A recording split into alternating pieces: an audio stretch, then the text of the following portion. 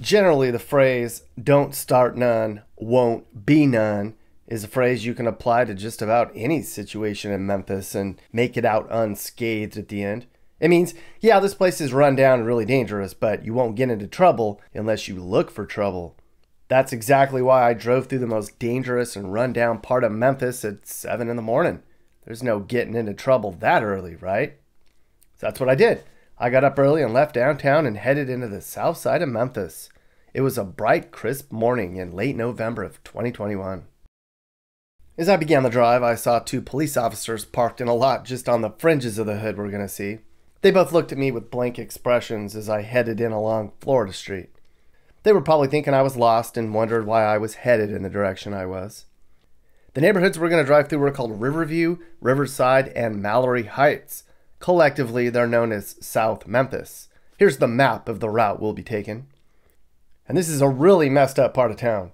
We're going to see kids making their way to their buses in the morning among burned out and abandoned buildings and trash piles that are 5 feet high in places. I saw sheriff deputies knocking on doors before the sun was even up. There's police cameras on every block. I can only imagine how bad it is in here at night. I found it to be one of the worst parts of any town I'd ever visited, and I've been to a lot of bad places, people. Now, this neighborhood's indicative of just how bad Memphis has become. It was the most dangerous city in the nation last year when you measure everything from violence to robberies. And since this is the most dangerous hood in Memphis, you could say this is maybe the most dangerous neighborhood in the country. Memphis residents might say Frazier's the most dangerous hood here, but it's pretty close. The violent crime rate in Memphis is up 21% since last year, and the murder rate here has spiked 38% since last year. That's just unbelievable. This is a place where there were 327 murders and 18,000 reported violent crimes. And that's just what's reported. That's 50 violent crimes a day, or more than 2 every hour. And keep in mind, Memphis only has 650,000 people, so 327 murders is a lot. City leaders have plans to control the violence here by hiring hundreds of additional police officers, but that's been tough. Memphis is reportedly offering $15,000 signing bonuses to aid in the recruitment effort. But would you want to be a cop in Memphis? Would your spouse even let you be a cop in Memphis? I don't think so. Of course, I've talked about it a lot. There's a huge connection between poverty, drugs, and crime in America. Here in Memphis, 28% of the population lives in poverty, and I'd estimate 80 to 90% of the homes we're going to drive through live in poverty. And what's really sad is 28% only makes Memphis the 9th poorest city in the nation. Detroit's poverty rate's 10% higher. Of course, in some places, Memphis is still a pretty city with lots of history and culture, but the crime rate here is quadrupled, and a lot of the poor kids don't go to class, and a lot of their parents are locked up. Gangs are a big deal here, and the cops just have trouble holding people accountable. Now, as we drive through this hood, you're probably going to be wowed by the way it looks and wonder how a place can get this bad. I mean, at one point, Memphis was on the upswing, and it was even growing faster than Nashville. This was the birthplace of the blues and the birthplace of Elvis, but Memphis has always been pretty dangerous and poor. I mean, it's along the Mississippi Delta, which is the poorest part of the country, so it's not like the place was a southern utopia or anything. You could say the same thing about Chattanooga and Knoxville too, but while the rest of Tennessee's large cities are getting better, Memphis is getting worse and worse. Well, that's just the America we live in today, though. We see once proud cities crumbling all over the place as people leave for nicer suburbs or for a new start instead of remaining to help fix things. It's easy to blame mismanagement on former leaders, but ultimately it was the residents themselves who elected them and who have failed to enact change. After driving around for an hour on this side of town, I could see this whole part of town one day just disappearing, like what you see in places like Detroit, just wiped off the map. Is that what's going to happen to these people? Are they just going to go away like so many other folks in places like this? Where are they going to go? And will it be any better when they get there? Because I can't imagine it could be worse. I wonder if Elvis would be sad about the way his hometown looks these days. Hey, Mappy, that's a pretty cool get-up you got going on there. So apropos. And yes, I think Elvis would be pretty sad about seeing how the people are living in Memphis these days. You know, he grew up very poor himself, so I'm sure he can identify with what these folks are going through. Went to a party at the county jail. Happy, that's not very nice. Some of these people might be in jail right now. Okay, so you were a police officer in Memphis for a while? Yes. Actually, this is the first squad car that I drove. Oh, I got yeah. a model of it with my police number on it. And yeah, it opens up. And because back then when I came on, we had the old Crown Vics. Yeah. Yeah. Cool. Yeah. Well, so like, can you give people an idea on like how bad Memphis was for crime and stuff when you were there working as a police officer, and like how things are now? I retired in 2008. And I was forced to retire because I was injured in the line of duty while fighting with the suspect. I was had under arrest. And so that like crushed my career.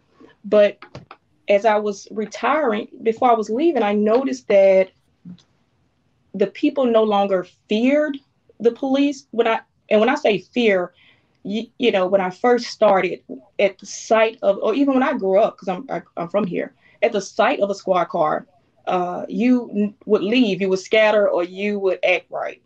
And so as the end of my career, I noticed that this was in 2008, that they were already like basically squaring up with us when we pulled up. So it was like ready to go to war as soon as we pulled up.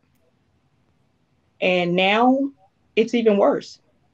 I think I wrote something for you just in the last 24 hours. Let me tell you how bad it is. Last 24 hours alone. Last 24 hours, we had 4 shot, 2 dead. The 2 that are gone are 14 and 15 years old. 1 female that was shot and killed in the Whitehaven area. A person shot critically at a church. 2 shot at a store. A store clerk was shot and beaten. And it had a high-speed chase with a homicide suspect, and it ended up in a crash and flipped over. And this was in the last 24 hours alone, and it's all scattered. So, you know, the high-speed chase and one of the shootings was in the Cordova area, which is one of the better areas of Memphis, and the other one was in what we call the hoods. And in 24 hours, all that happened. Yeah, this is only what I wrote down. Yeah. But, just a typical Friday in Memphis. More. Yeah, but in one of them, a 9-month-old is fighting for his life because he was Christmas shopping in his dad's arm at the mall, and the dad was shot and killed, and the baby was shot, they said, multiple times. And so they had no regard for his life, him holding his 9-month-old child, still killed him and shot the child and kept going. And so they're still looking for that person.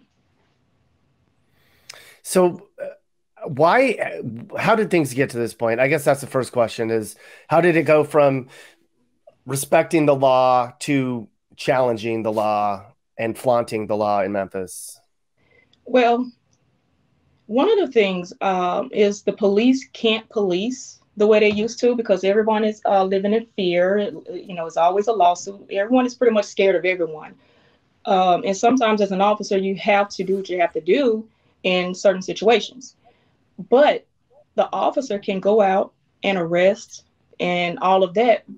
But the problem is the justice system. Getting the criminals to stay behind bars longer. And I'm going to give an example of that. The state line, I know North Mississippi, I saw that you covered that before. And it's just across the state line, Mississippi versus Tennessee, which is the Memphis area. And if you look, I think Mississippi have 3 felony strikes. But the people don't commit the same crimes as they do in Memphis, although they do, but nowhere near as much. And that's because if you cut, people know, even people in Memphis know, don't come down to Mississippi and commit a crime because you're going to go to jail for a long time. Tennessee, everybody know which attorney to go to, and they pretty much getting off. So there needs to be stiffer laws in place that actually keep them behind bars, and it's too lenient. It's really laxed. And that's the problem. So the officers can arrest you all day long, but once they take you downtown, it's up to the justice system to make sure that you are there or that you're worthy of being released, and they're just releasing people. Officers are doing their jobs. They're making traffic stops. They're very visual. You can see them, but you know, is more people than officers. There's not enough officers. So is it because officers are quitting, or because Memphis doesn't have the budget to hire more? Did they get rid of some positions? Well, a lot of it it boiled down to politics, some of it. They started cutting salaries of, well, if you retire, as anybody that you work in the city of Memphis, no matter how long you've been there, once you retire, you lose all of your retirement benefits. And it's not fair for an officer who worked 30 years and they don't have any medical, dental, and all of that. So the officers are outnumbered, and when they do make arrests, they're just letting them right back out. Yeah. I mean, there were times when I was working that we will arrest people, and by the time we finish doing all the paperwork at the Sally Port and we get ready to leave, they're walking out also. And people know that, and they laugh they will laugh in your face. So as an officer, it's like, how often should I continue risking my life, and you all are not keeping them there to protect me, going forward, making these arrests? Because the criminals, I've had criminals say they will beat an officer and take that charge. And that's wrong. And then probably just get out of jail anyway. Mm-hmm. Yeah. So when you retired 12, 13 years ago, things were bad. They were basically standing off with you. They didn't obey the law, nor did they respect the law. And you said things are even worse now. How would you define worse now? Like, how is it much worse? Because now it's the racial tension. And whether people want to say it or not, it's a racial divide within the officers as well.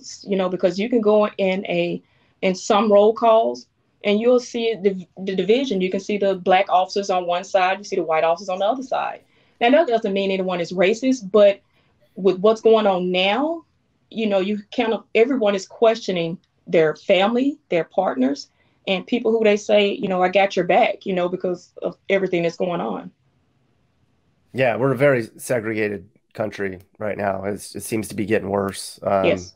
Which is just stupid, mm-hmm. There's no reason for it. So the area I went to is pretty bad. I mean, it was pretty sad. I know there's some great people in Memphis, and there's some really hardworking people. It was very rundown, lots of trash, lots of abandoned buildings and stuff. Is that something that's getting worse in Memphis, or has it always sort of been? I know it's in the Mississippi Delta, and traditionally it's been kind of a poor place. Lots of culture, lots of great people, lots of history. But poverty's been a problem in Memphis for a long time. Are some of the places that I went through getting poorer, or are they just sort of always? No, actually, they're going through and trying to revitalize areas.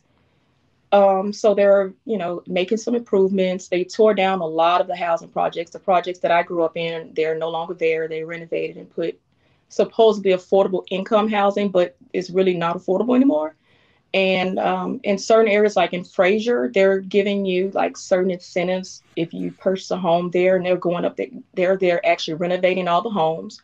So, people can buy a pretty affordable home. But I don't know how easy the process of doing it, because even with myself, the pandemic hit me hard, and I haven't even been able to get certain benefits, even though they say, oh, everything is out here for you, just apply. It's not.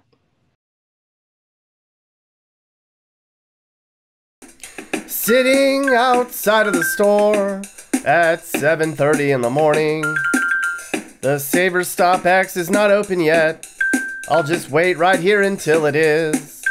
Oh, Memphis, what have you become? Oh, Memphis, where will we all go? What is affordable for people in Memphis? What's an affordable house? If somebody was going to buy a home in Memphis that they could afford, what would that be?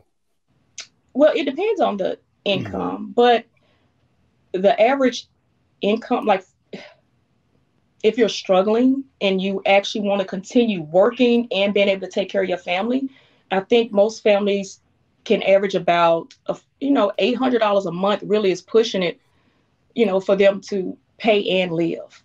So $800 a month. Because the light, gas, and water, everything is our light, gas, and water is separate.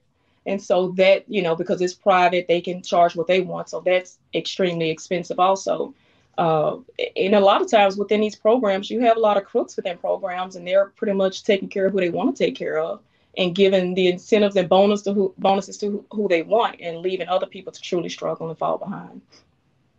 Yeah, I've been hearing more and more about fraud and embezzlement going on in housing development agencies and nonprofits, and it's pretty sick and twisted and sad to hear that money that's allocated to help poor people is getting mismanaged and stolen and reallocated into other things, and it's just Mm-hmm. terrible. Mm-hmm. Yeah, it's happening. I saw something really interesting. I've never really seen before, and I've been to like a lot of bad neighborhoods. The neighborhoods I went to, there were cameras on almost every block. Mm-hmm. Are those like monitored like live, or is that Yeah. like somebody can go back later and like, I mean, what's the point? Like, what are they doing Yeah, with all they that? solve a lot of crimes like that. They're called the Real Crime Center. And so it's actually officers that are located in a building. It's like a huge spaceship type room. And so they're monitoring all of these. And so some of those cameras are actually mounted to poles in certain neighborhoods. And actually, some of them they will just take and temporarily put, like at where Young Dolph was killed, they will take a camera, and just set it up over there with the blue lights and watch it until things calm down. Then they can move that to another location. So they have that also. Mm-hmm. Yeah, I'm sure if somebody was watching me, I was driving around in circles in the bad area. They're probably like, "What's this guy up to?" Like, Oh, you was being watched. yeah, probably, yeah.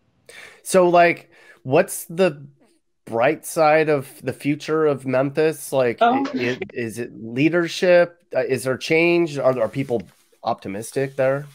yeah. I always said, I was like, okay, I never purchased a home here because I never thought I would stay here. And then I realized that it's a beautiful place. It is. It's really beautiful. It's growing. It has history. And I have 5 grandchildren. And so I still want them to know the history and to see the struggle, and for it not to be a blind eye. And, so one day when they make it, they'll appreciate what they have. But Memphis is growing. They're trying to bring things back. And we have a new police director, and it's the first female Black. And so she's not from around here. And so we're hoping that she's coming in with some fresh eyes, fresh ideas, new insight. Because, people who've been here so long, we're accustomed to it. We are used to Memphis. And it's sad to say that crime and violence and shooting is a routine for us. So to get someone who's not from here to come in and actually look at it like you're like, wow. But for me, I'm like, it's just another day in the neighborhood. So that's what we Mm-hmm. needed also. So good change, good leadership, directions. Yeah. It seems like it's been a while and they haven't really changed. So are they just going to keep trying new leadership until something works? Is that? The police, like I said, police can only do so much. They can only be so many places. The people have to be willing to change.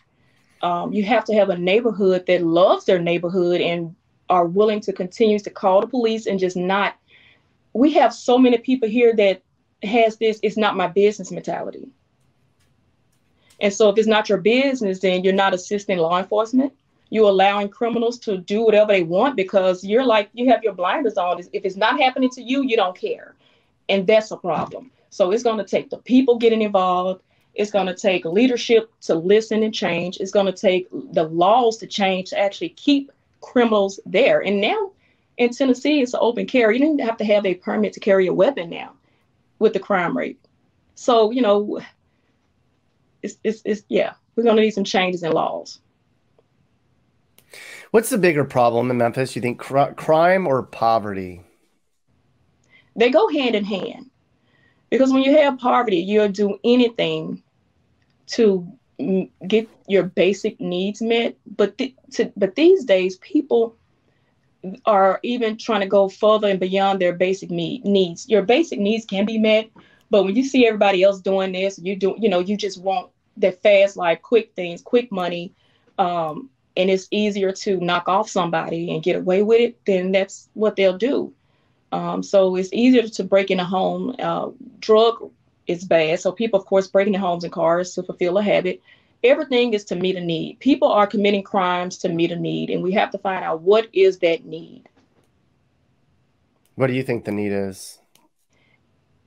it's up to each person. And that's, I have a master's in mental health. And so I have to look at each person as an individual. And going through the justice system, they need someone to look at these people as individuals and determine, okay, why are you, continuing these acts? What do you need? Their jobs are out here, resources are out here, and people just don't want to take them. So sometimes some people, it's just easier to them, or that's what they're used to. That's what they grew up with or knowing. If I hadn't had a different mindset, then I probably would have gone a route of crime, because that's all I saw. I didn't see anything good. I was taught to hate the police.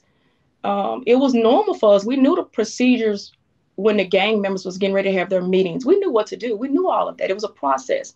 They were shooting outside of our schools. I graduated high school in 97, and you could do your research. We was having shootouts all the time. It was familiar to us. And so when you grow up with that, you just become numb to it almost. But then you got to want to change. And see, my thing, I want to change. So where I live, I get everybody involved. I need to know everybody's name. We know their phone numbers. I know what you drive. We watch out for each other, but everybody has to want that, and everybody has to do it.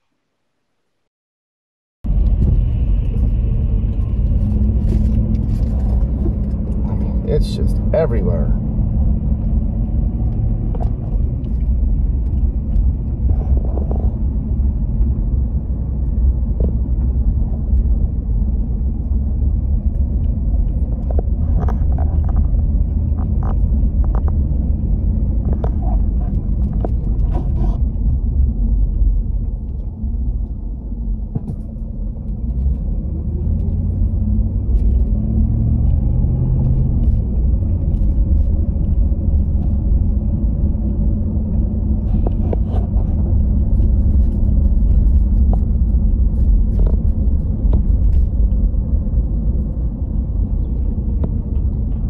Sheriff knocking on somebody's door at 7 in the morning.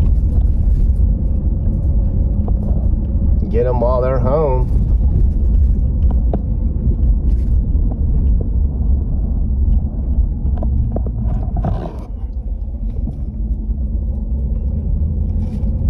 Yeah, God, it just goes on and on.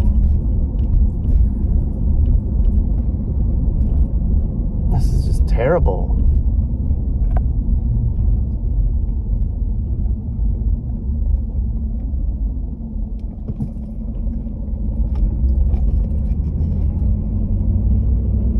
Somebody right in the middle of the neighborhood.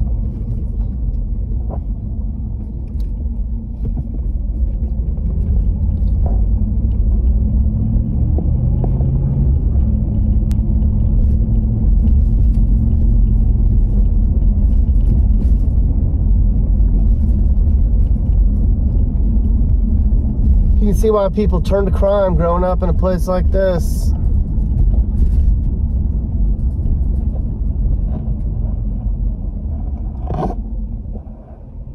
Like, look at...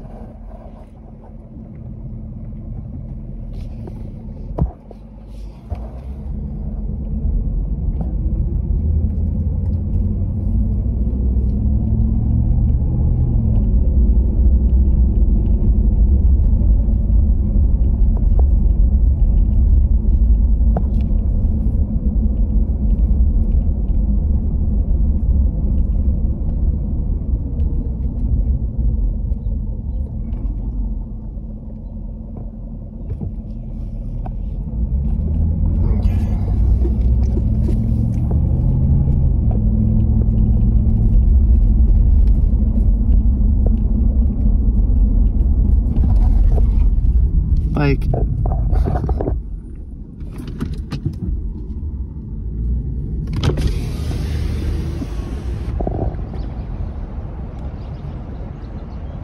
this place is messed up. Jesus.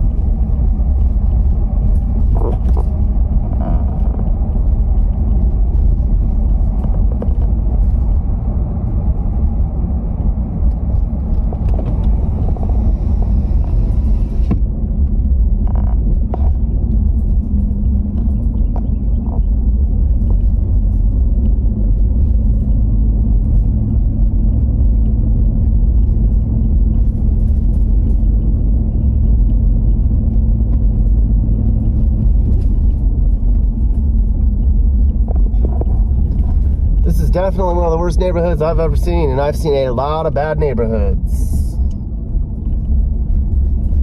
It's just so vastly run down.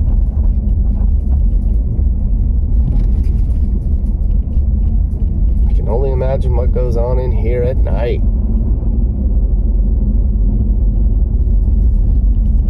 That's it. One of the worst Memphis neighborhoods and one of the worst neighborhoods I have ever seen.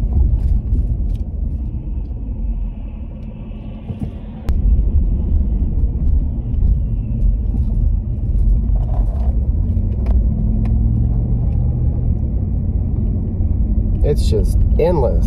Trash, abandoned houses. This is crazy. This is poverty in America right here, people. There's some good people too.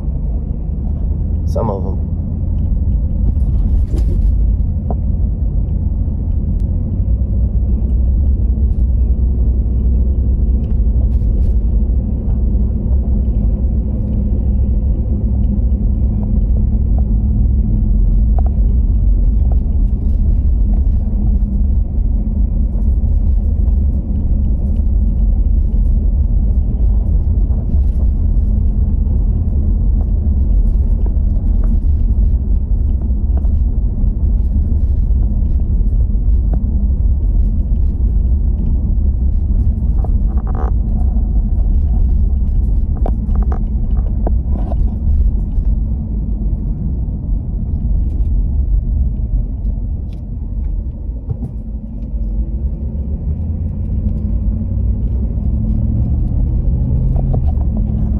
Well, it was really nice to chat with you.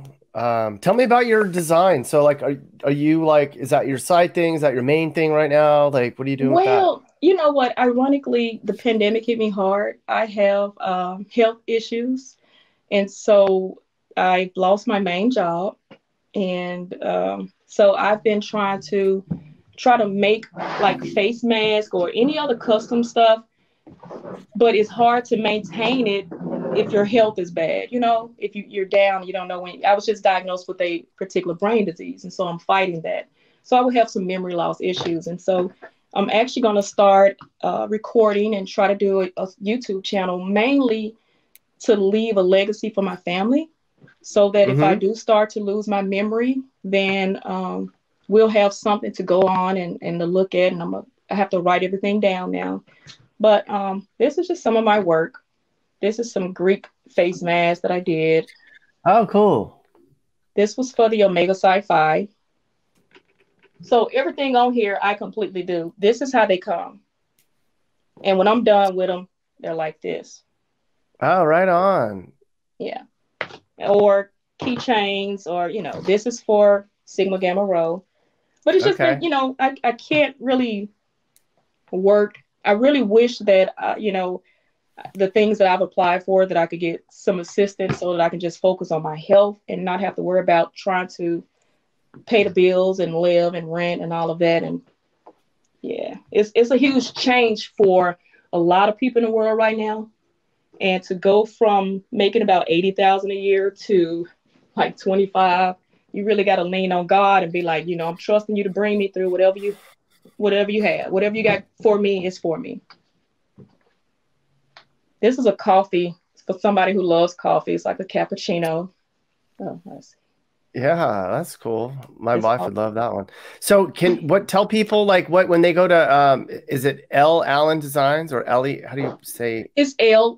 My name is first initial is L.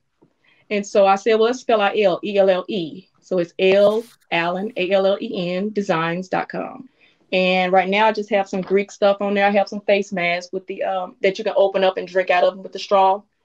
And so I'm trying to add things slowly, and soon I'll get my YouTube channel going, and maybe life will bring more sunshine to me.